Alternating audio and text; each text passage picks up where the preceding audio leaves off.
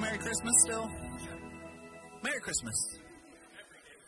Yeah, every day's Christmas. Because we love Jesus. All right, if you want to stand up, we're going to get started this morning with a word of prayer.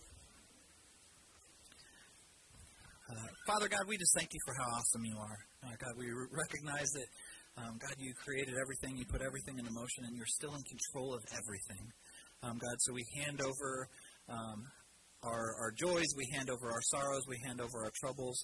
God, we take on your burden because it's light and easy for us. God, we thank you for your son Jesus who made it light, who made it easy.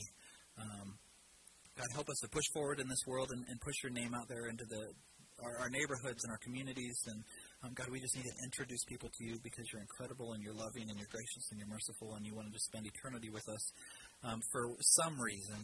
God, you just love us so much. And God, we just thank you so much for that. God, we pray this all in the name of your son, Jesus. Amen.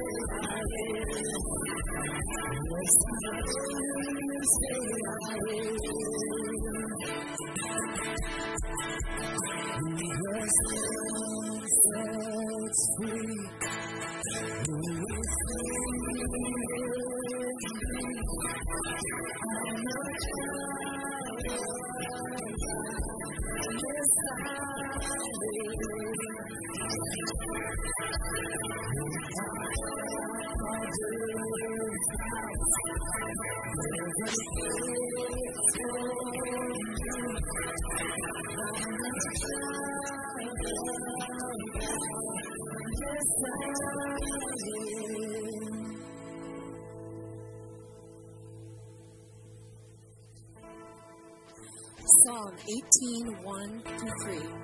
I love you, Lord, my strength. The Lord is my rock, my fortress, and my deliverer. My God is my rock, in whom I take refuge, my shield and the horn of my salvation, my stronghold. I called to the Lord, who is worthy of praise, and I have been saved from my enemies.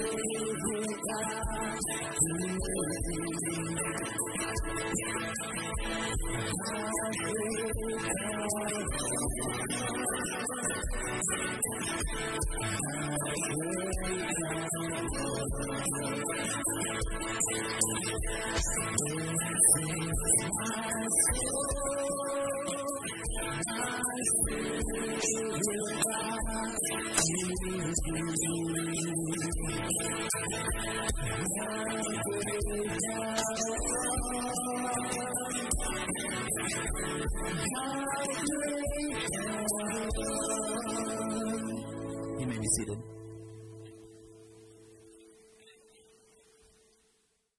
Good morning. Merry Christmas plus one day, everyone. Christmas is the time of multiple things to celebrate, including the birth of Christ, Santa coming down the chimney, and family. We are so happy about Christmas. There's no other holiday that gets as much praise and decorations as Christmas. And it is the most celebrated holiday as well. And I'm fairly certain almost everyone here, it's their favorite holiday. I am disappointed to say that today is the day after Christmas, and I'm fairly certain all of you are also wanting to say that.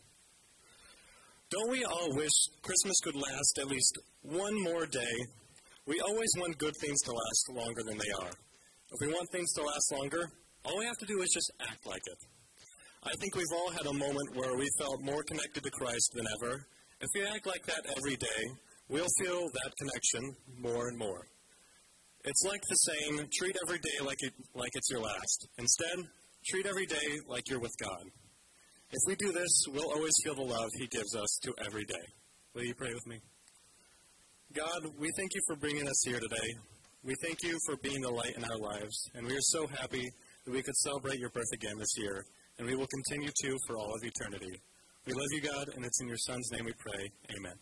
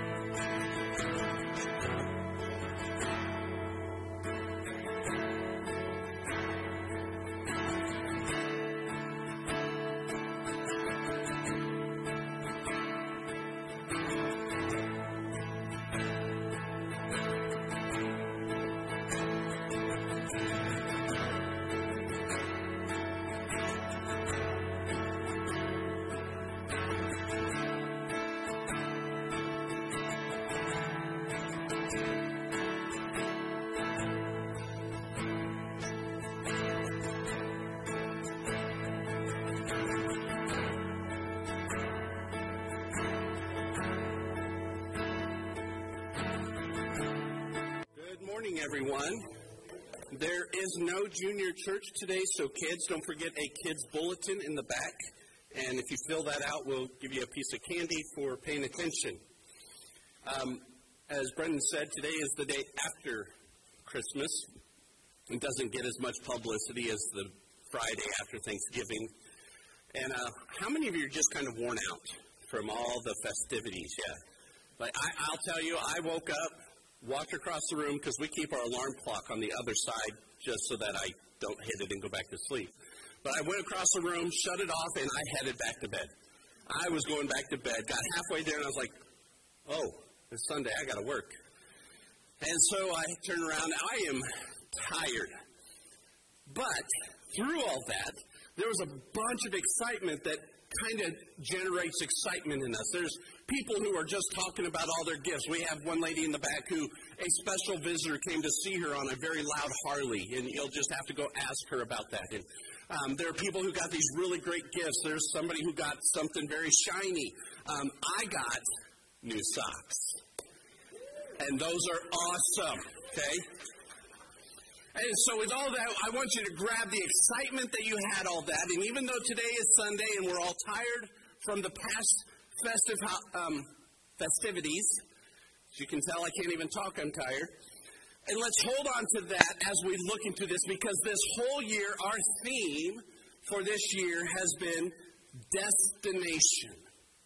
All year long, we've looked through the book of Acts, and at times we went into great detail, all to help us see where God was leading us individually and corporately as a church. Through all this book, we've seen the church do some incredible things, incredible kingdom growth. But there's something else in this book. We have spent this whole year going through this book for this sermon. This is the one I couldn't wait to do, but we had to get through all of it to get to this one. There's an underlying message all throughout the book of Acts. And so today we're going to unwrap Acts. We're going to unwrap it and see something a little bit more. To do that, let's just go over real quick what we saw. Acts was written around 62 or 63 AD, and the author is Luke, the same one who wrote the Gospel of Luke. It covers the first 30 years of Christianity and is the bridge story between Jesus and the church of the New Testament. To get to our destination, yesterday we ended up going up to Michigan to see my family for that Christmas, and we need to know where we're going. I couldn't just turn south on 69. I had to know where I was going so I could turn the right direction so we could get there. Our destination as Christians should always be get closer with God, to have a greater and deeper faith, and to share that and help others come to know Jesus as their Savior. We want that as our destination. But how do we get there? How is it that we can get closer to God? How is it that we can grow deeper and stronger in faith? How is it that we can invite other people, introduce other people so they can also choose Jesus as their Savior? Well, the book of Acts has shown us. What we saw as we traveled through the book of Acts is going to show us that vessel by which we will get to our destination. So what did we learn? We saw in the beginning, the first part of the book in Acts 2, verses 2 and 3. Suddenly there was a sound from heaven like a roaring mighty windstorm, and it filled the house where they were sitting. Then what looked like flames or tongues of fire appeared and settled on each one of them. And after this, the apostles went out and they started preaching and teaching about Jesus the Messiah. And after that sermon, look what happened in verse 41. Those who believed what Peter said were baptized and added to the church that day, about 3,000 in all. All the believers devoted themselves to the apostles' teachings, to fellowship, to sharing of meals, including the Lord's Supper, and to prayer. The church was officially born. Peter was primary in that sermon. Just 6 weeks primary to preaching this, he was the one who betrayed Jesus.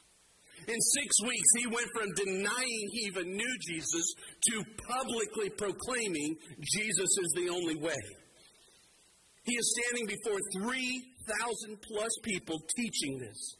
This is a dramatic change in Peter.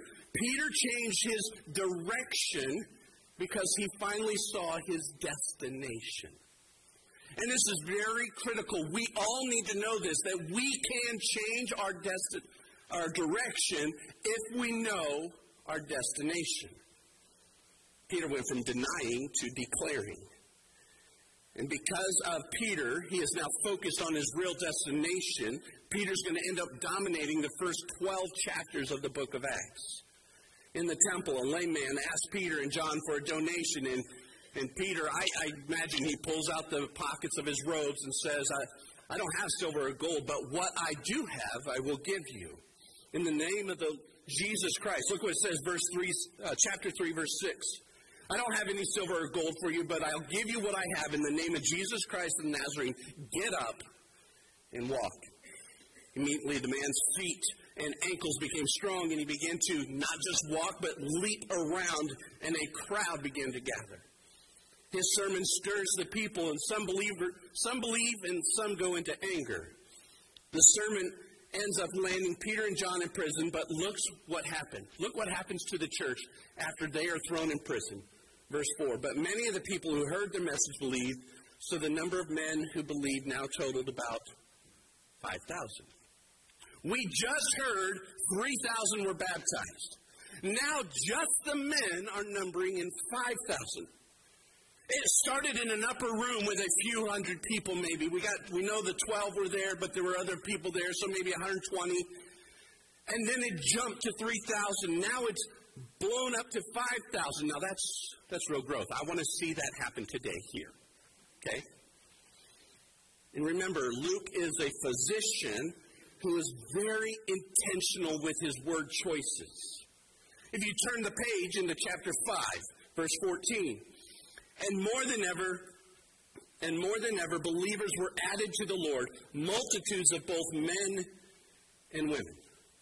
We have 12 disciples who are going around. Then they meet in the upper room, and then all of a sudden they go out into the street and they start preaching and teaching, and 3,000 are saved. And then next chapter, 5,000 just men. Now Luke, a physician, a trained guy who knows how to count and knows how to use words, he says multitudes.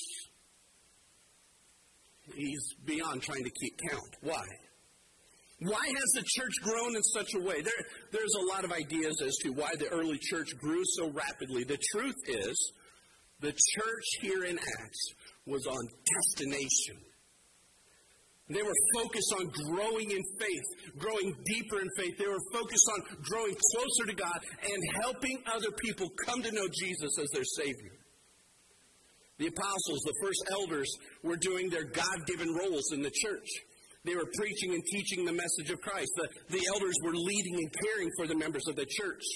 And in turn, the rest of the church was living out their faith daily. It means daily they were living it out, talking about their faith. How did the church stay on destination? The elders led spiritually, while the congregation lived out their faith. So the elders were making sure everything happening here is right and godly and spiritual so that everybody in here can go out and do what they need to do. We saw that as the church grew in numbers, many problems started coming. There were people who tried to swindle their way into being honored. There were people who felt that they were not being taken care of properly. In chapter 6, the help of the growing church pains just starts groaning in the church this way. And the elders select 7 men or deacons. And through looking at scriptures, we saw that deacons are servants. Their responsibility is to handle different areas of ministry so the elders can stay focused on their job of preaching, teaching, praying, and leading the church. Deacons are not pre-elders. They're not elders in training. They are individuals who have some sort of responsibility so that the elders can focus on their real role. And as a result, the church doing this stayed on destination. Look what happened in verse 7 of chapter 6. So the message continued to spread. The number of believers greatly increased in Jerusalem, and many of the Jewish priests were converted too. We had multitudes in chapter 5. Now it's greatly increased. How can you go from 3,000 to 5,000 to multitudes to greatly increased? Luke is precise with his numbers. And so we know this is intentional. He can't count this high. When the church stays on destination, the church will grow spiritually, which always leads to numerical growth. A healthy church always grows numerically. It's all through the book of the Bible. A healthy church keeps growing. I've heard some people proclaim small churches are the best. They're the most godly, the most spiritual, where you can know everybody's names, where you can be involved with so many people. I've heard some people proclaim when you preach, this guy actually told me this, when you preach the message right, people are going to leave the church. Well, then you didn't preach it right. Because here in the beginning of the church, when they preached the message, people came and kept coming. We had 3,000, 5,000, multitudes, and now greatly increased. A church on destination will grow both spiritually first and numerically. Now, let me just say something. You can grow a church numerically, not as a result of spiritually. You can. We can do a lot of cool things to just make people want to come here. That isn't our goal. That's not our destination. I do want to say one thing. I agree. Serving with people in a small church is easier. It feels more family-like. We know each other's name. But it doesn't mean that's always the way it was destined or designed to be. Being on destination is not about where we are now, but where we're heading. We need to make sure we're focused on the real destination. Let me ask you a question. How many people do you want in heaven? How many want 10? That's all you want. We have 160 on average here. How many of us just want 160? How many of you want more? See, if you want a small church, or do you want a huge heaven? It's not focused on here, it's focused on there. That's where our destination needs to be. If we want a heaven that is full of people, we better be a church that's on destination of growing in faith, growing closer to God, a stronger and deeper faith, and helping other people come to know Jesus as their Savior. A church that is growing spiritually will grow numerically. A little side note, just look at the history of our church in just the last 3 years, and you'll see what's happening. So the church here in Acts kept growing, and this caused problems. The local Jewish leaders who were on the other side of Christianity did not like this. They started persecuting Christians, throwing them in jail, seizing assets, and even killing them. There's a persecution against the church to try and make them stop, and look what happened in verse 1 of chapter 8. Saul approved of putting Stephen to death, and on that day a great persecution began against the church in Jerusalem. And they were all scattered throughout the regions of Judea, Samaria, except for the apostles. The church, how many were there? Great multitudes, right? They scatter except for a few. They flee. But when they do so, they stay on destination. Even when they're growing and they get trouble, they stay on destination. And what happens as they flee? Verse 4 of chapter 8. But the believers who were scattered preached the good news about Jesus wherever they went. Not the preachers, not the apostles. Who? The normal believers went and scattered and they preached. They were so focused on their destination, they made sure to know wherever they went, they were preaching and teaching. Whether it was the waitress, if it was the camel attendant, whatever it was, they had to tell the people, this is what I believe, this is what I live. While in distress for their physical life, they made sure to keep people pointed at spiritual destination. From chapter 9 and following, you're going to start moving from Peter into the life of Paul. He came to faith while persecuting, arresting, and killing Christians. And Paul thought he knew his destination. He was a religious Jew. He was the Pharisee of Pharisees. He kept the law perfectly, he said, until he realized it's the wrong destination. Being religious isn't going to help. And just like Peter, the exact same blanks in your slides or in your bulletin, Paul changed his direction because he truly saw his destination.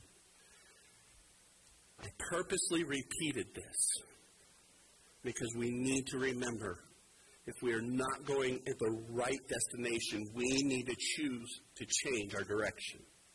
He went from persecuted Christians to baptizing them. He went from arresting those of faith to being arrested for his own faith. Chapter 13 then takes us to Antioch, where the believers were first called Christians.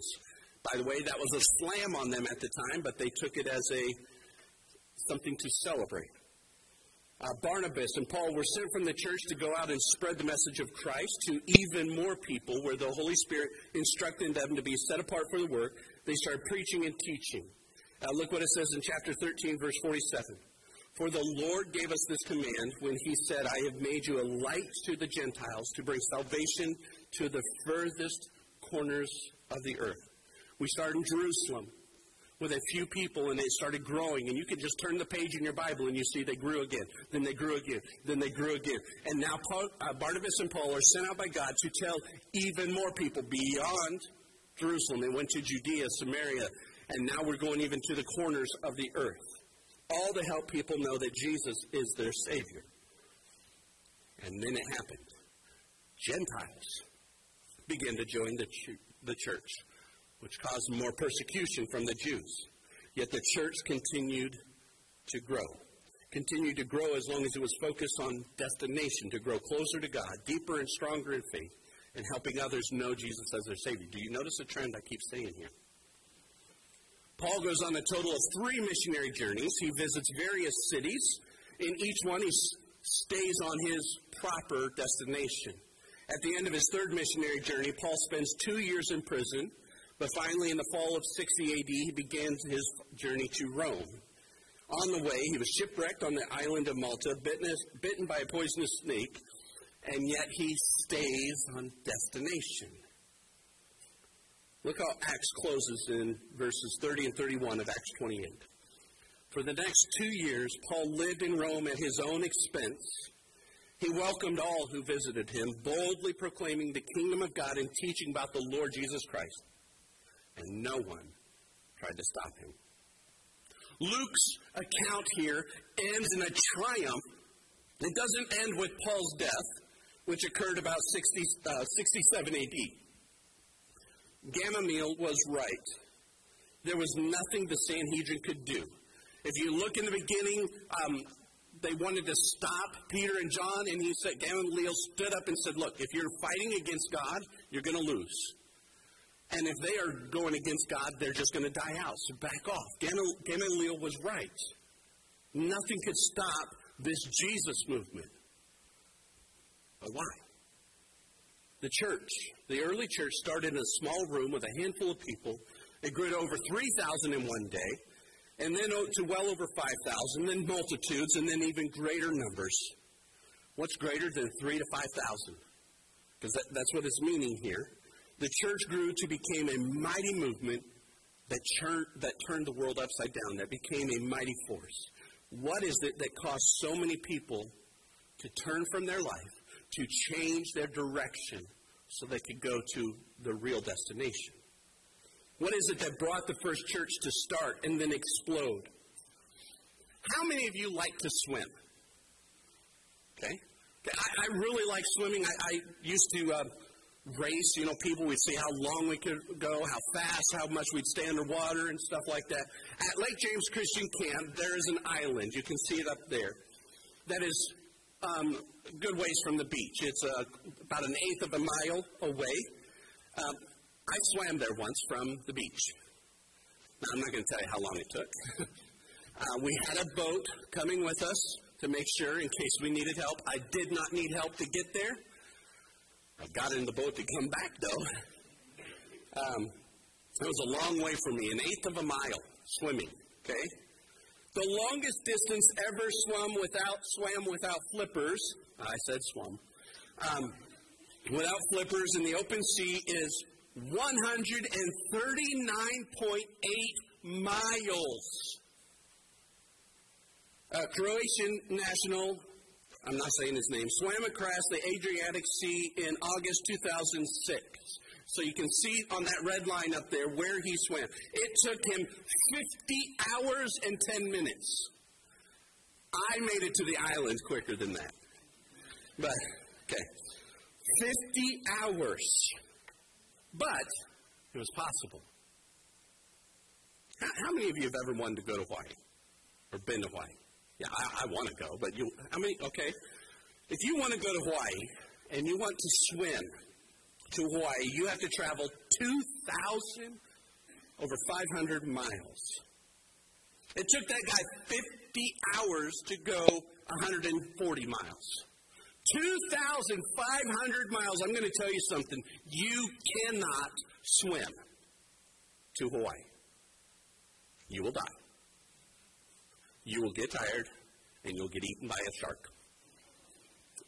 You're not going to make it. You can't swim to Hawaii, which means if you're going to get there, you have to choose a different vessel. You cannot trust your own strength. You're going to have to get on a boat or an airplane. That's it.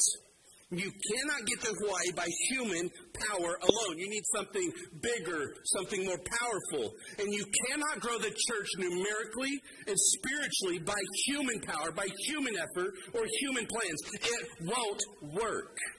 You can grow a lot of numbers, but you cannot grow spiritually by human effort. We have a better chance of swimming to Hawaii than growing a great, godly church on our own power. So how did the first church do it?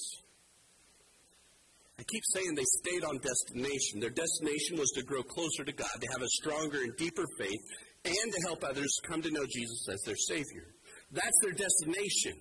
Ultimately, they were going to do that in heaven, where you can't get any closer to God, where you're going to have the culmination of strongest and deepest faith effort, and where you're going to see all the people who've already been invited to know Jesus as their Savior. But how did they do it here? How did they grow so rapidly despite hardship? How did they keep going and stay on destination? What vehicle did they use? The vehicle to get to Hawaii is either a boat or a plane. That's it.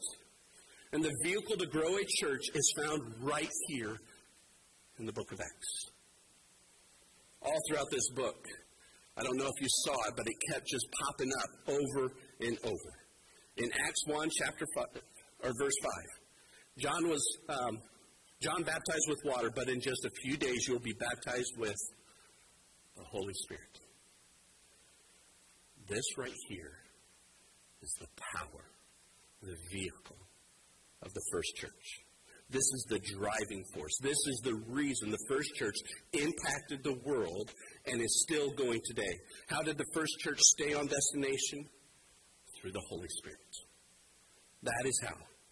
Many times you can see in the book of Acts, it's commonly called the Acts of the Apostles. That is really not a great name for this book. That description falls short of what the whole book is about. Just listen to these verses. They're not going to be on the screen. Acts 1:8, but you'll receive power when the Holy Spirit comes upon you. You'll be my witnesses, telling people about me everywhere, from Jerusalem, Judea, Samaria, to the ends of the earth. In Acts 1:16, brothers, he said, the scriptures have been fulfilled concerning Judas, who guided those who arrested Jesus. This was predicted long ago in the Old Testament by the Holy Spirit. In 2:4, everyone present was filled with the Holy Spirit. In 2:33, now he exalted to the place of highest honor, talking about Jesus, at God's right hand, the Father. As he promised, he gave him the Holy Spirit to pour on us. In 4:8, then Peter filled with the Holy Spirit. 4:31, after this prayer, the meeting place shook, and they were filled with the Holy Spirit. In 7:55, but Stephen, full of the Holy Spirit. 8:29, the Holy Spirit said to Philip. 9:31, and with the encouragement of the Holy Spirit, the church began to grow in numbers. In 10:19, the Holy Spirit said to Peter.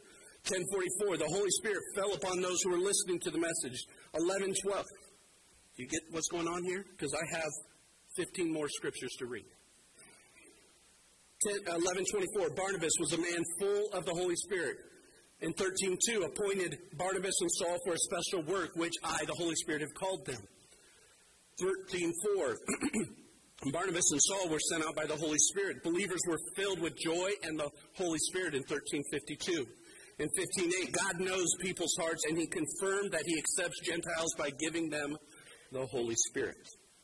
For it seemed good to the Holy Spirit and to us. 15:28. 16:6, the Holy Spirit had prevented us.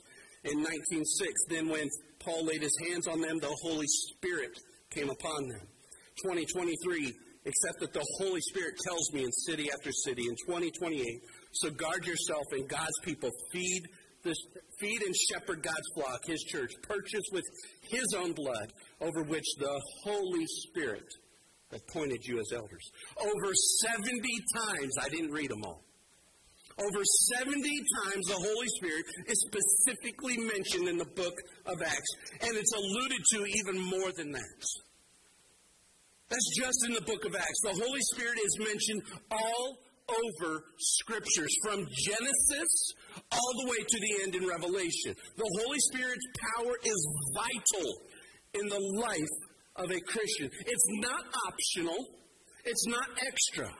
The Holy Spirit transforms our hearts. Look at these Scriptures. Transforms our hearts in Titus. Convicts us of sin in John.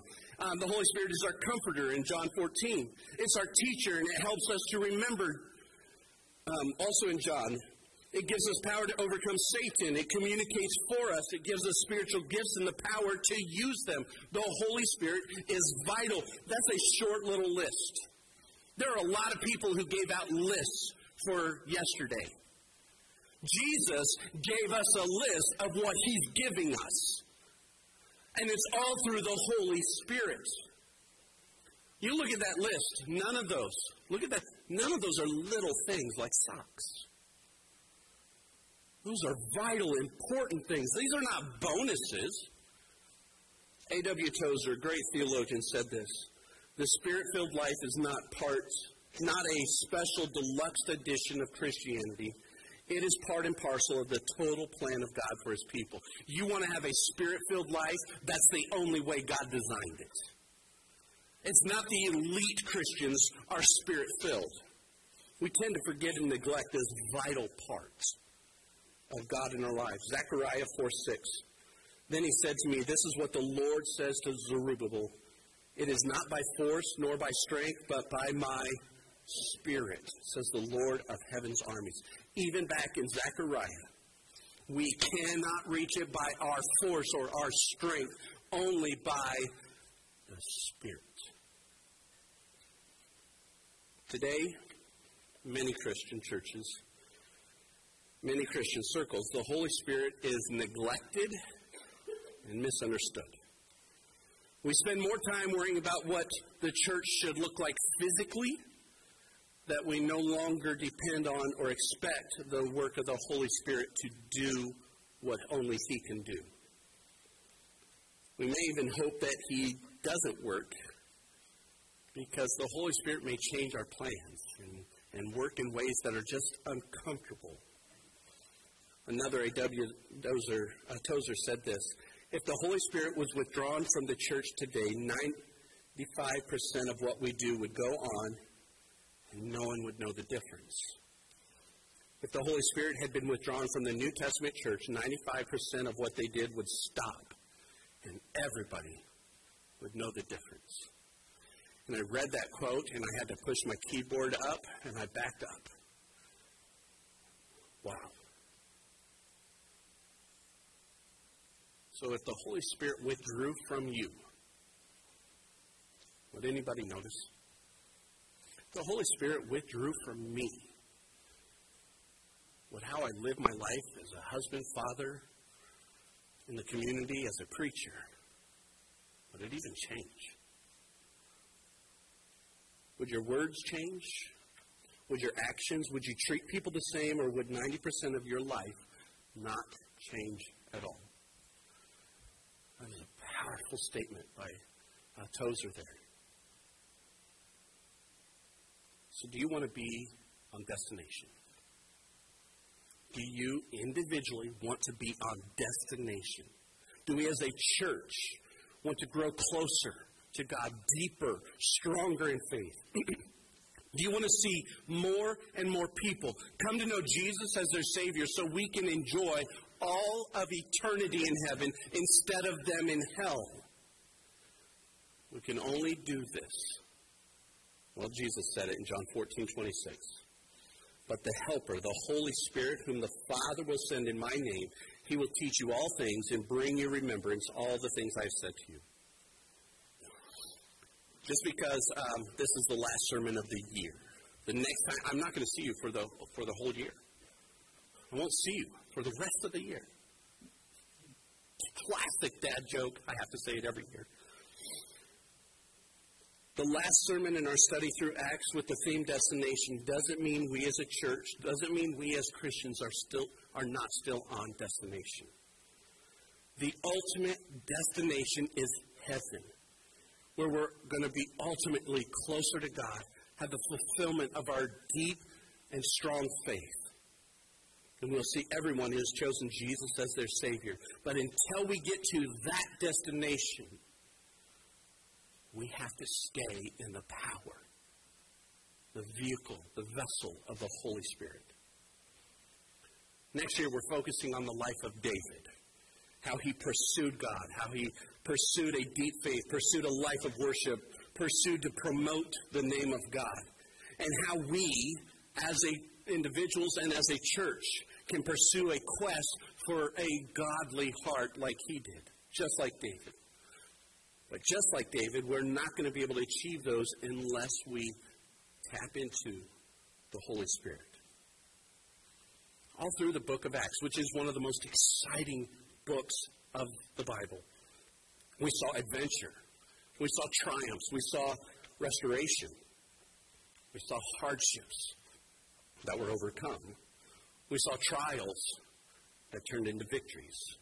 We saw the Holy Spirit take a ragtag group of people and explode it into the first church. It's right here in Scripture, and it's right here in you and me. As long as we as a church and as individuals stay on destination, the Holy Spirit is going to empower us. As long as we have elders who are focused on preaching, teaching, leading the church through the power of the Holy Spirit, this church is going to grow spiritually, and spiritual growth always leads to numerical growth. As long as we have individuals who will live out their faith, speaking about Jesus throughout their lives daily and sharing that with other people, we are going to stay on destination. We are going to stay as a church that continues to grow, focusing people on God. As long as we are focused on destination, growing closer to God, having a stronger and deeper faith, and committed to sharing others that message so they can choose Jesus as their Savior, we are going to stay on destination. And when we do that, this verse will apply to us. This is one of the best verses, I think, in in the book of Acts. And the disciples were filled with joy and the Holy Spirit. Do you know why they were filled with joy? Because they were on destination. I know where I'm going. Last week I told you about the time I went to, on Christmas Day, we left everything and we went to Grandma's. We were excited. I had joy because I knew where I was going. That is nothing compared to the joy of knowing I am on destination. And I am going to get there because Jesus gave me the Holy Spirit, so he made sure I can get there. When we as a church have that, we're going to be filled with joy and the Holy Spirit. Do you know your destination? Do you truly know where you are going? Do you need to be like Peter or Paul there and realize your destination is not the right place, so you change your direction so you can focus on God? And if you do, 13:52, and the disciples were filled with joy and with the Holy Spirit. We're going to have troubles this next year. We are definitely going to have troubles this next year. But we have the Holy Spirit. We're going to have problems in fighting at times. But we're going to focus on the Holy Spirit and let Him bring about peace. We're going to have families that break. But through the power of the Holy Spirit, we can bring peace. We're going to have people who lose their jobs. But through the power of the Holy Spirit, we're going to meet each other's needs. we're going to have to say goodbye to people for the last time on this planet. But if they've been on destination, then we get to say hello to them in eternity, full of joy and the Holy Spirit. The only way we're going to be able to go on a quest for a godly heart, the only way we're going to be able to meet that destination is through the Holy Spirit. And I want to challenge you, reread the book of Acts and see where the Holy Spirit empowered, fueled, motivated, and propelled. And God is the same yesterday, today, tomorrow. And so if the Holy Spirit can move like that in them, what can He do in us? It took about 120 in that upper room. And that's about what we've got here. And imagine if we got on destination right now. Forget St. Joe. We're going all the way to Fort Wayne. We're going to reach down to Indianapolis. We might even go all the way up to Michigan. For the joy of seeing people come to destination in Christ. Let's stand and let's pray. God, we thank you for sending your Son on the ultimate destination of reclaiming us and bringing us into a right relationship with you. God, I thank you that us who do not deserve it are clothed with your righteousness, that are empowered by your Spirit, so that we can bring more and more people to knowing that you ultimately love them and died for them. Help us, God, to be that church, to be the church like Acts proclaimed, a church that's on the move, a church that is powerful, a church that is focused on you and empowered by your Spirit. God, right now I ask you forgive us. I'm sorry where we tried to do it on our own, where we tried to pretend to be that power, where we tried to use our knowledge, our experiences, our resources. God, I want to lay that down and repent. Because you showed us that you can bring people daily. That's what it showed us in the book of Acts. You are the ones who bring salvation. You are the one who brings joy. So let us rest in what you give us. And then take that to the world. As excited as we were about Christmas gifts, help us to be truly excited about the Christ gift. His life, His death, His resurrection, and the Holy Spirit. And as we come together right now to worship you, to honor you, we want to invite you to invade us even more. To include into us your gifts, your power, your strength, and your might. God, let this be a joy and a cry of our hearts. Amen.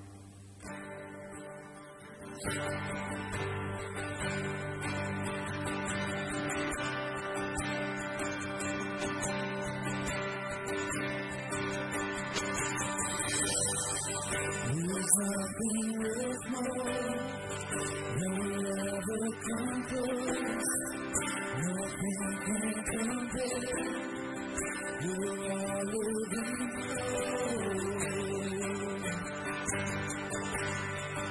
your presence,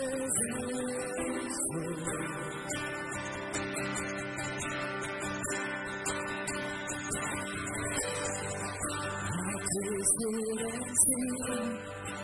The sweetest of loves, when all becomes free, when the shame is undone. Your presence, Lord.